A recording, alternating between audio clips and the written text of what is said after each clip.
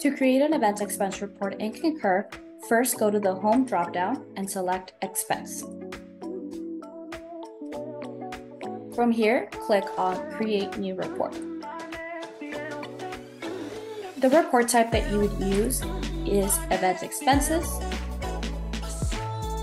and then you would fill out the report name, the event start and end date. So this event started on the 19th and it ended on the same day, so we would do the 19th as well. The event type, and this is formerly known as business purpose type, and this was a business technical meeting. And then you would type in a very detailed business purpose. The last thing that you would have to do in your report header is select your financial unit, and you can toggle by either searching by code, text, or either. And for this one, I'm going to search by text. And then make sure to choose the option under the gray line. And then click on Create Report.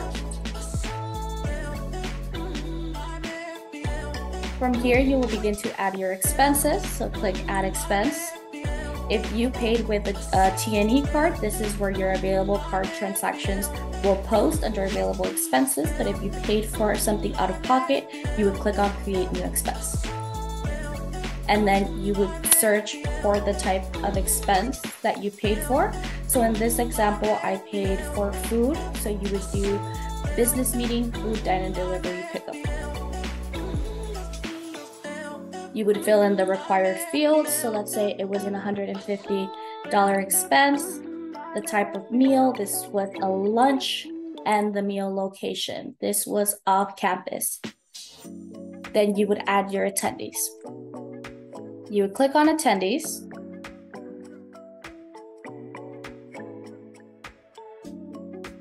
And I'm going to show you how to add one attendee.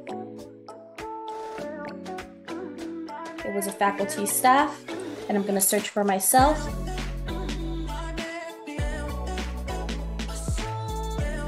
Once you search and you find yourself, you can just click add.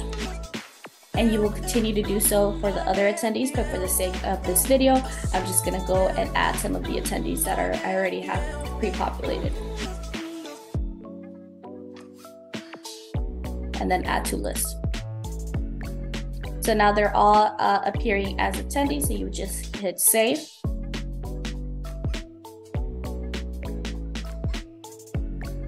Then you would attach a receipt by clicking add receipt, and then upload new receipt.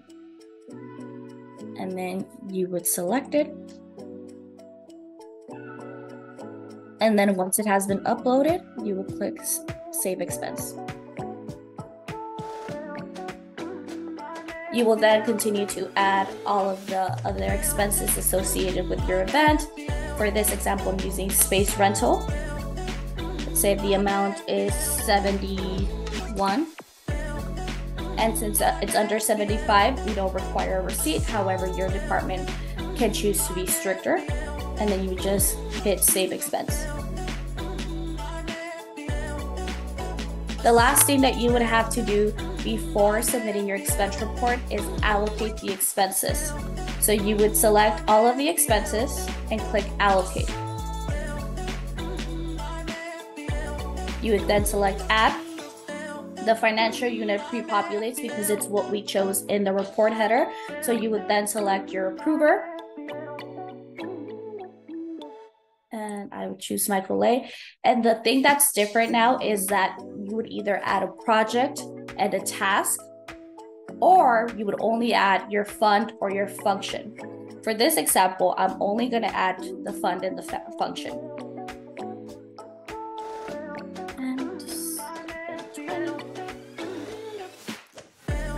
And from here, you would just click save, and then save the allocation. And then lastly, you would just submit report and then accept and continue.